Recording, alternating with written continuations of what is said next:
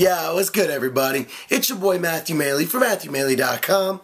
Well, week 14 of the NFL has just come to a close, so it's time for another wrap-up video, see how everybody's fantasy teams did, and also do a quick wrap-up of the NFL games.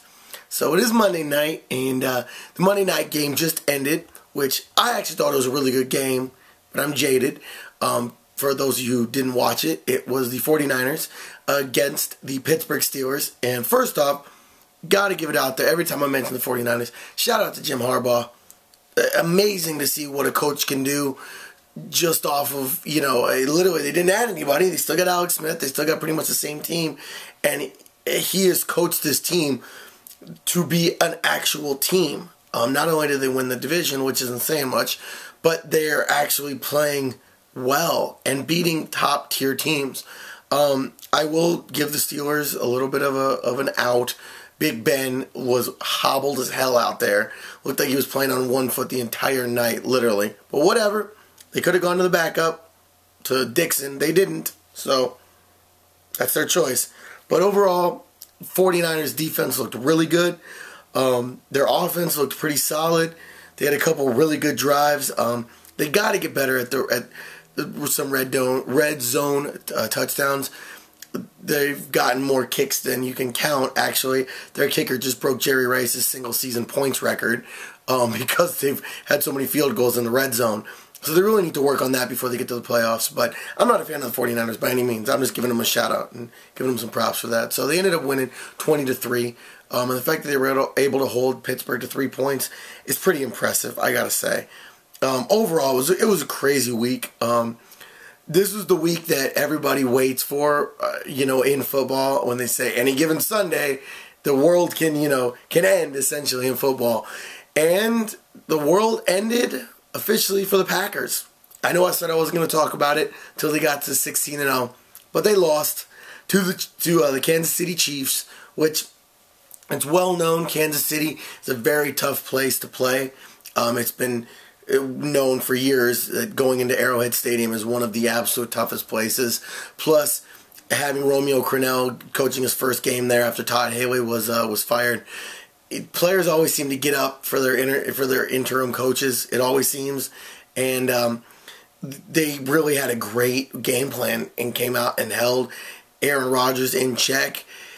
Plus, Jermichael Finley's case of the dropsies also helped, but overall, I was very surprised. I thought that the last game of the season, the Lions might beat them, especially if they were to rest Aaron Rodgers.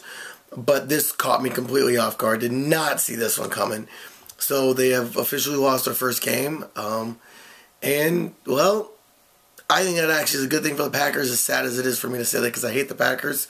But we'll see. Honestly, this might mentally crush them, and they might end up losing a couple more games or getting knocked out early in the playoffs, or this might be exactly what they needed. Get the stress of going undefeated off of their brain, and maybe next thing you know, they were going to, from here they'll just go and kill it.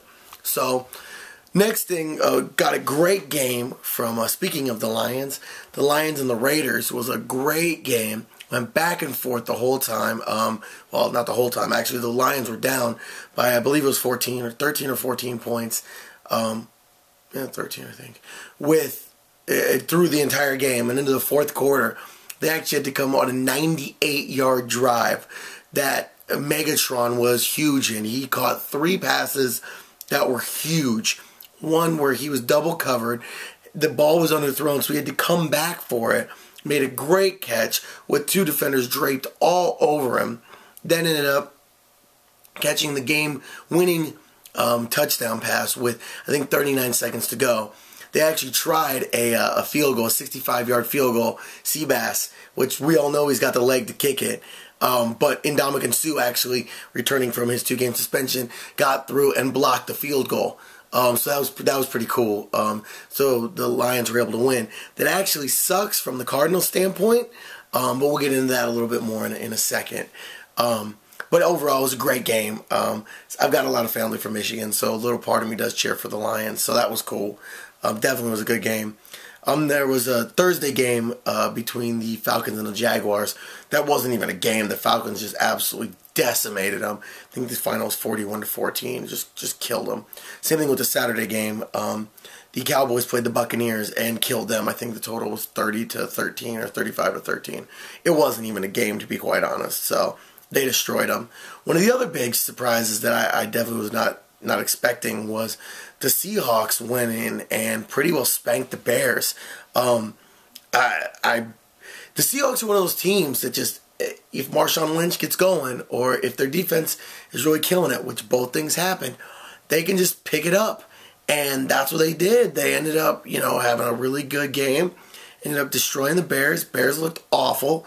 I feel bad for Haney because one game he looks good, the next game he looks horrible, the next game he looks good, the next game he looks horrible. You really don't know what you're going to get from there. So it's just been crazy. Another game that I actually picked, I picked 12 of the games correct this week, so I'm down by 1 in my pick pool. But the one game that I did as well pick was the Panthers to beat the Texans. I felt that the Texans, after locking up their first trip to the playoffs in their franchise history, that they were going to fall off. What do you know, they did. So I picked that. Shout out to Cam Newton. I'm pretty sure he's got the rookie of the year locked up. The only person that I think should even compare with him is Patrick Peterson from the Cardinals. He's run back 4 punt returns, which is a record, period, not just a rookie record. Plus, he busted off another one in the Cardinals game, which I'll get to, that really set up the win. So I think he's killing it as well. He's the only person that I could see even, coming close. But it seems like every damn week the guy gets at least a couple rushing touchdowns. I'm speaking Cam Newton, so I think he's got that pretty well locked up. Also, I want to give a shout out to Reggie Bush. Everybody talked about him as kind of a bust. When he was playing with the Saints, he was always more of an all-purpose kind of guy instead of an actual running back. But ever since he's gone to Miami, he's gotten just this second wind or what, I don't know. But he's just been killing it. He had his first 100-yard rushing game of his career, I think 2 or 3 games ago.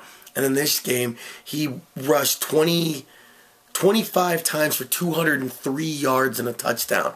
So shout out to Reggie Bush. Not a big fan of his, but regardless, shout out to him. Ended up getting the Dolphins the win over Buffalo. Which, Buffalo, what happened? You guys started off pretty solid and then just boop. So I don't know what happened with that. Bengals, shout out to you guys beating the Rams. It actually was a closer game than it should have been. Ended up 20-13. I expected that you guys were just going to murder them. Just kind of like the Saints did to the Vikings. Vikings have had their first 6-game losing streak since 1984. They're just looking in disarray. I don't really know what the plan is for that team. I think they really got to find a good quarterback first off, and then really Adrian Peterson's all that team has. So what do? Do they try to move him and rebuild? Do they try to just grab a couple good draft picks and build around him in this draft? I don't know. But Minnesota's they've fallen off from where they were. I'll say that. It'll be interesting to see what happens with them because you figure 2 years ago they were a legitimate Super Bowl contender and now they're a bottom dweller. Another game that I did not see coming, especially after they gave the Packers all they could take a couple weeks back or last week, was the Giants losing to the Redskins. And they didn't just lose, they looked horrible against the Redskins. I mean, they didn't look like they wanted to even be there. Even my boy Jason Pierre-Paul, he got juked so badly. He got faked out harder than I don't even want to speak about it because it was sad. So we'll just ignore that. We'll pretend like it didn't happen. And Giants looked horrible. Absolutely horrible. Sorry, D. My boy Derek is a big Giants fan, so sorry to say that. But your boys looked awful, especially when if you gotta win to keep pace, to keep up with the Cowboys, and you guys were controlling your own destiny in that division, and now what? So, which then brings us to probably the most talked about game all day. Actually, no, we'll go one more before then. One game that I was amazed by, and actually kind of feeds into the last topic that I was just speaking about, was the Jets versus the Eagles. I thought the Jets were going to take this game. I did pick the Jets to win it, but the Eagles came out of nowhere and just flambéed them. Ended up final score 45-19. Just decimated them. I don't know where it came from. Honestly, the Jets were so Jekyll and Hyde this season. 1 second they're looking amazing. Rex Ryan has them playing perfect defense, and Sanchez is serviceable. And then the next game, they get absolutely destroyed. So I really was surprised by that. I thought, maybe the Eagles could win, but I didn't think it was going to be that. I thought it was going to be a much closer game, maybe a 24-17 type of win, 21-24 type of win. But this was what the Eagles could have done all season. This is what people were expecting. And the crazy thing is, as bad as the Eagles were for however long, they're 6-8 right now and could still win the division because they technically hold the tiebreak over the over the Cowboys and the Giants. So if they can get tied up, they can take the division. It's terrifying. Then before I get to my, teams, we'll get to the game that was talked about more than anything has been talked about this entire year in sports. And that was the Broncos versus the Patriots, because people just can't stop talking about Tebow. Like, literally, I agree with you, Stephen A. Smith, which, if you don't follow Stephen A. Smith on Twitter, you should. He's a funny dude. For those of you who don't watch First Take, which is another show you should be watching, shout out to Skip Bayless as well, at Real Skip Bayless. Check out at ESPN First Take as well, and at Stephen A. Smith. I'm shooting out all those on Twitter. But literally, First Take turned into First and Tebow for the past 2 weeks. I understand we're all impressed what he's been able to do. 7-1 as a starter, 6-game win streak. I get it. It's impressive. He turns on his Tebow time in the fourth quarter and nobody can stop him. It's divine intervention. Whatever. So I didn't understand what the big deal was with him going into New England. I'm sorry, with New England coming into Denver. Personally, I didn't think there was any shot. You got to look at the competition that Denver was playing against. Also, you got to look at their defense. Neither one of the competition was way better this week, and their defense didn't show up. And while Tebow actually looked pretty good, I think he had one of the better passing days of his career. He threaded a couple passes in there that I was very impressed with, to be quite honest. But their defense didn't show up, and at the end of the day, it was Tom Brady, it was Bill Belichick. And that's really all you need to say.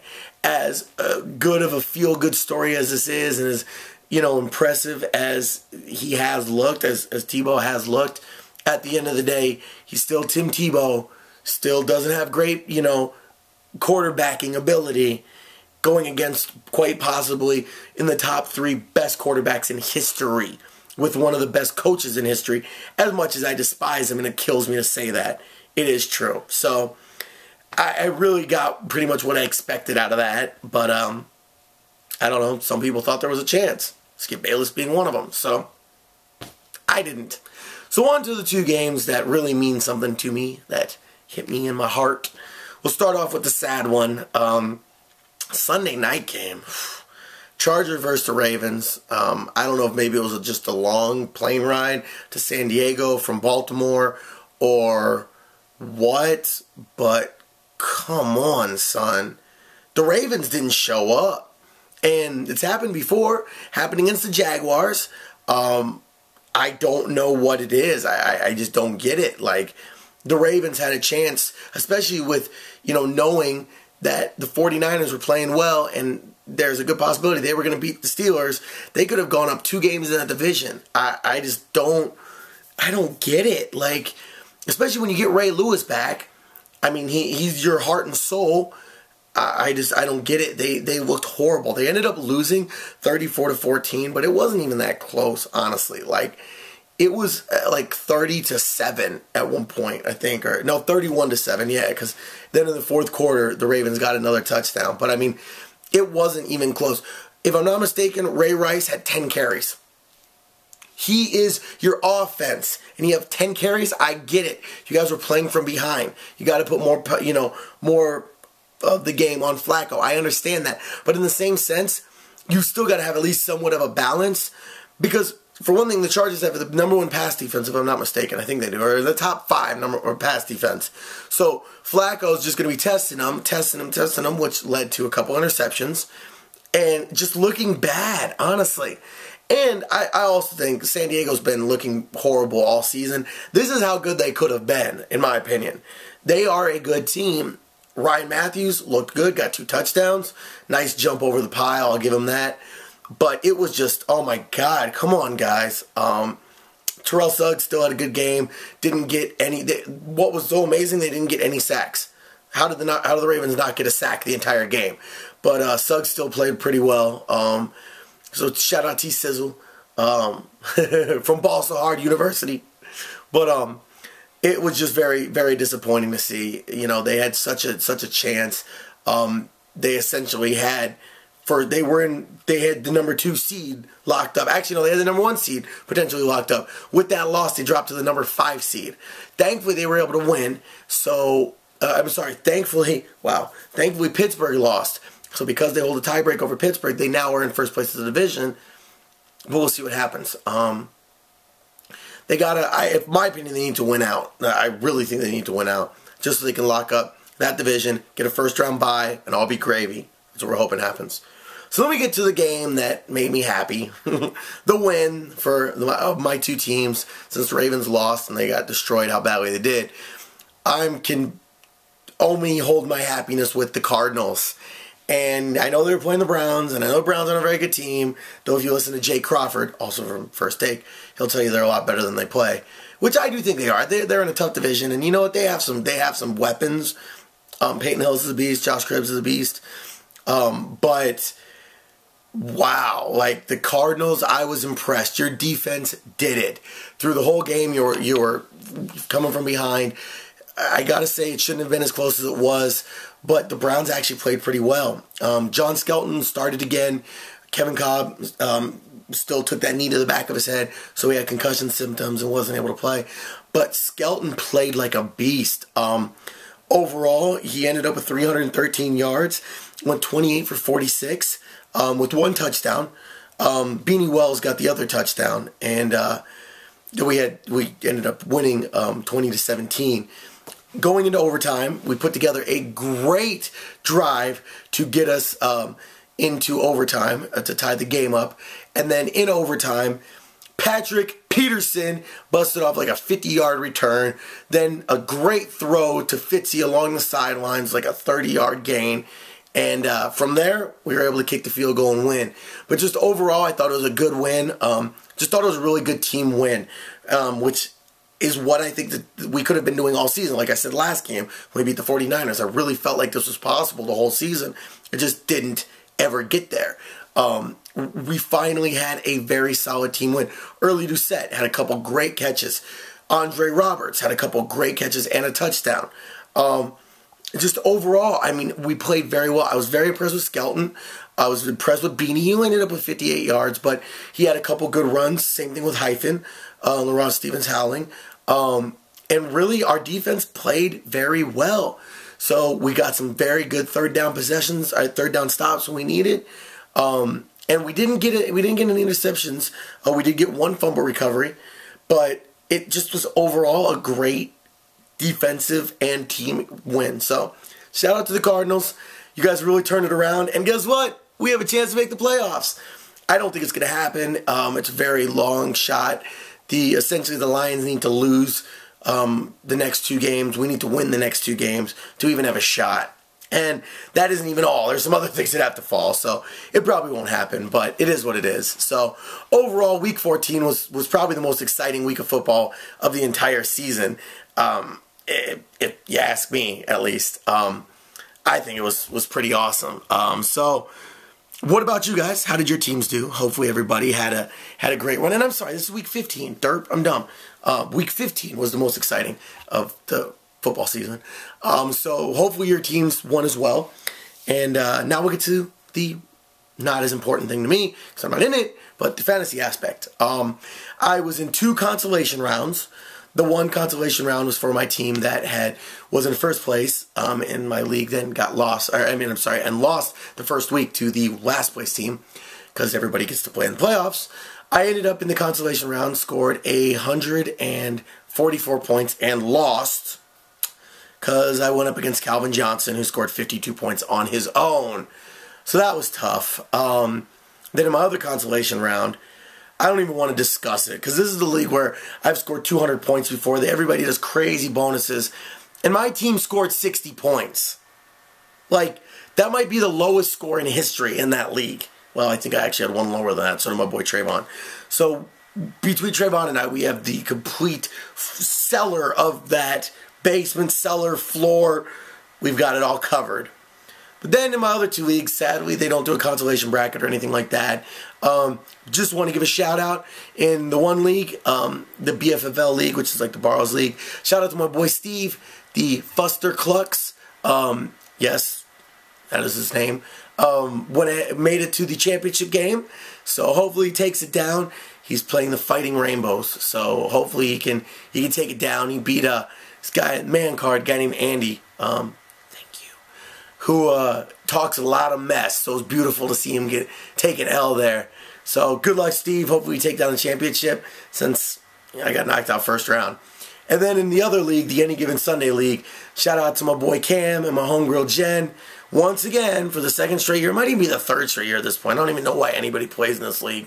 It's always you two in the championship game. But you guys are both in the championship game again. So the Bipolar Penguins are playing against the Holy Molars for the championship. So we'll see what happens with that. But good luck to both y'all. And also, little reminder for everybody who watches the league, the season finale is coming up this coming Thursday. Looks pretty damn funny. So I hope everybody gets to check it. And if you are watching the league, you better be watching it. Start watching it, seriously. Even if you don't like fantasy football. My cousin hates fantasy football, but he loves the show. Absolutely hilarious. So check it out. So once again, Matthew Maley from MatthewMaley.com. Apologize, the video got a little wordy, went on for a while, but it was such a good week of football, I wanted to do a complete overview of all the games, as well as fantasy. So, thanks for sticking with me through the video. Sorry it was so wordy, but hopefully you liked the video, and hopefully you like my analysis of everything. So hopefully your fantasy teams are still in the playoffs. Hopefully you guys are playing for the championship game. And hopefully your real teams are making a final playoff push as well. So till the next week, or until my next video, it's your boy Matthew Maley from MatthewMaley.com signing off. Of course, you can check out the rest of my videos up on MatthewMaley.com. While you're at it, check out the rest of the site. Maybe leave me a comment over on the discussion tab. I'd like that. Appreciate it. Check out the rest of my videos. I almost got everything uploaded from the whole past year. So there's probably about 100 videos on there that hadn't previously been. So go check them out. Of course, if you're up on YouTube, you can always just go ahead and search for MatthewMaley.com on YouTube. See all my videos on there. While you're at it, maybe throw me a like. Maybe throw me a comment. Maybe subscribe to the channel. And then watch it 100 times. That'd be cool. Just my 2 cents. Of course, as always, follow your boy up on Twitter. Check me out at Matthew Maley. Posting a lot lately. Been tweeting, retweeting, posting everything. So, especially like I said, during Sundays. Anything with some sports is where I'm at. So, and then of course, up on Facebook, like the Matthew Maley poker page. That's where I got all my biggest updates. And you can keep tabs on everything that's happening in the land of Matthew Maley. So until the next video, your boy Matthew Maley signing off. Hope everybody had a great weekend and your week starting off at least decently, hopefully better than my Monday. And till the next video, peace out, y'all.